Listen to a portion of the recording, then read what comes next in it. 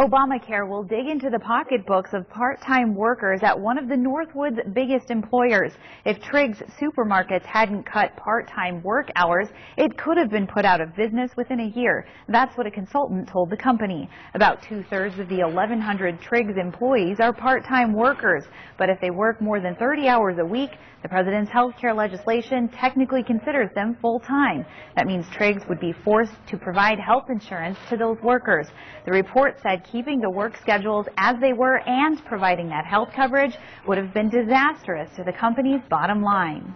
Doing nothing was not an option. It would have put us out of business. Within a year, it would have put us out of business. There's no doubt about that. So obviously we've had to make some changes.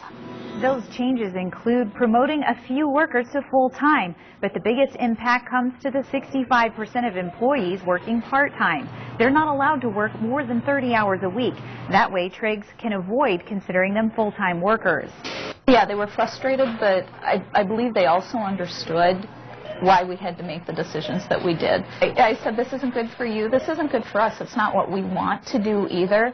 Unfortunately, we don't have a lot of options. We have to do what we have to do to comply and stay viable.